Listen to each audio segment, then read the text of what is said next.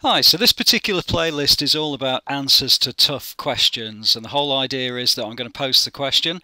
If you pause the video, have a go at the solution, and then the answer will be given in the final part of the video. I hope it's useful to you, and please do add a comment, like, subscribe to the site, and I'll look forward to seeing you inside the next videos.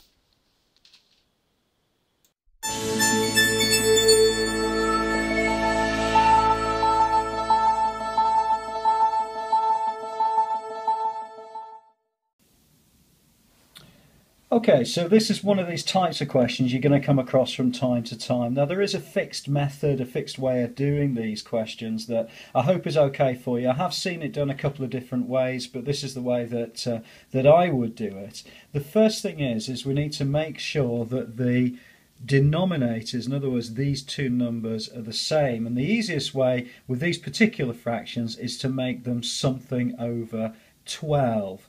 So 11 over 12 I can keep the same, but because 3 will divide into 12 4 times, then I can rewrite that fraction as 5 and 4 over 12, and I'm going to write minus 2 and 11 over 12. So what I've basically done is I've said 4 over 12 is the equivalent of 1/3.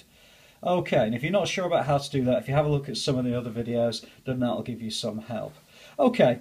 So with this particular question now, the numbers themselves, we can say 5 take away 2, well that's 3 and that's absolutely fine. But the problem we've got is we've got 4 twelfths take away 11 twelfths. That's going to be much more difficult to do because we get involved in negative numbers. So what I'm going to do is I'm going to pretend that rather than writing this 5, I'm going to write this 5 as 4 and 12 twelfths.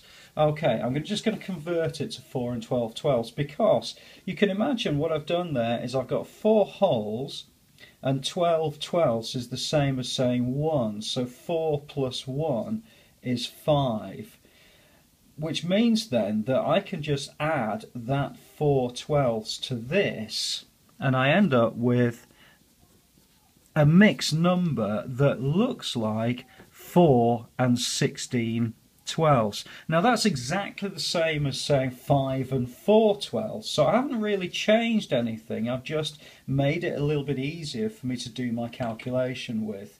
So I hope that's okay for you. There are a couple of videos in this particular series and you can have a look at how we've done that, but it's important that you take this whole number and you convert it into something that you can use in order to solve this particular problem. So now it's relatively straightforward. If I minus 2 and 11 twelfths, I get 4 take away 2, well that's 2, and I've got 16 twelfths take away 11 twelfths, so that's going to be 5 twelfths, and that's the answer to this particular question. Hope that's been helpful for you. I will link this particular video through to other videos in this particular series, and I'll look forward to seeing you inside the next video.